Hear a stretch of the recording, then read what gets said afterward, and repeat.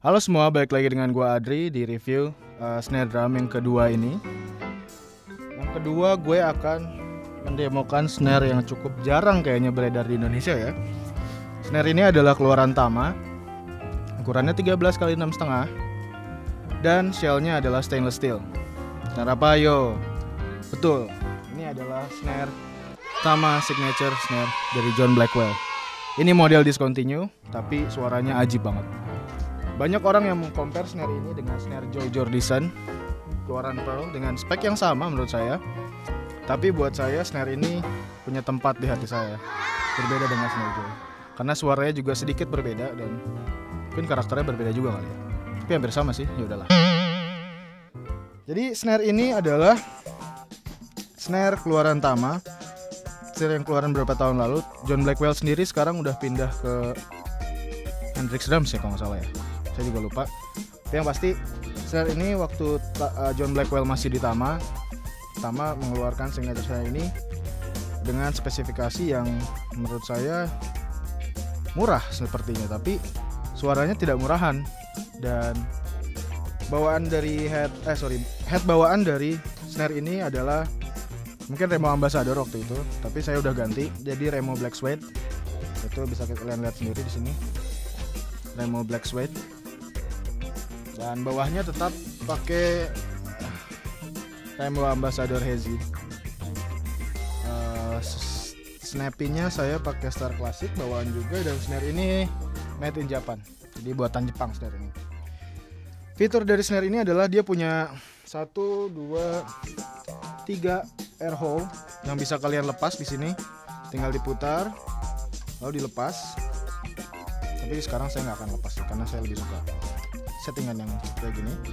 Bisa dilepas. Dan fitur-fitur standarnya yaitu roll off.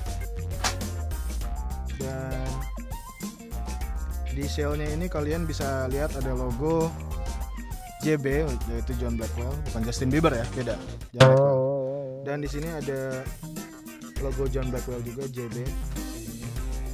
Dan hardware-nya ini kalau nggak salah warnanya black nickel hardware. Tapi karena sudah berumur ya lumayan lah coak-coak. Gak apa-apa lah, yang penting suaranya masih bagus. Kita tes aja suara snare. Ini ada di posisi medium. Medium.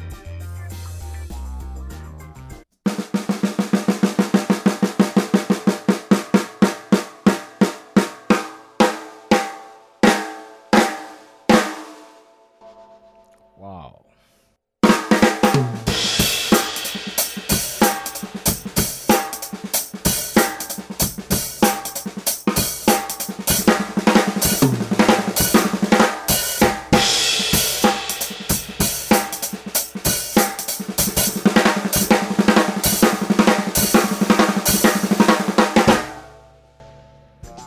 Wow, suaranya keras, loud, sama aja ya, loud sama keras. Dan artikulasinya lumayan jelas.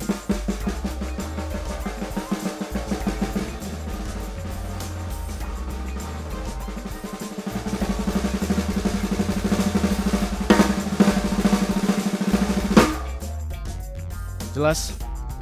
Dan pitch-nya sangat tinggi karena saya tuning tinggi juga.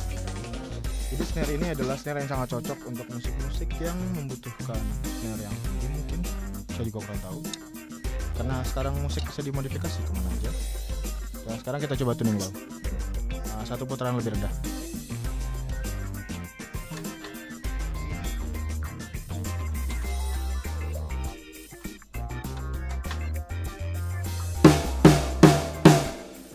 Wow.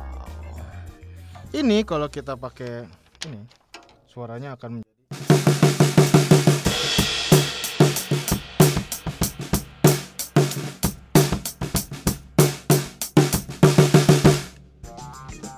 saya nggak pakai big fat snare drum loh, saya cuma pakai kertas nih.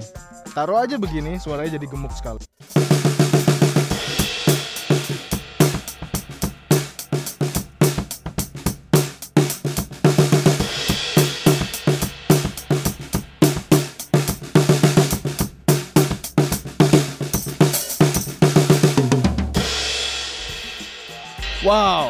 Wow, Snare ukuran 13/6,5 itu pas banget untuk segala macam tuning range.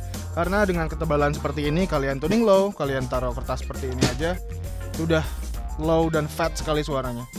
Kalian nggak butuh big fat snare drum, hanya butuh kertas ini. Dan bayangkan kalau kalian pakai aksesoris yang memang khusus untuk itu, seperti big fat snare drum, itu pasti bakal lebih keren lagi suaranya. Oke, sekian informasi tentang snare ini dari gue. Semoga bertemu di review berikutnya. Terima kasih.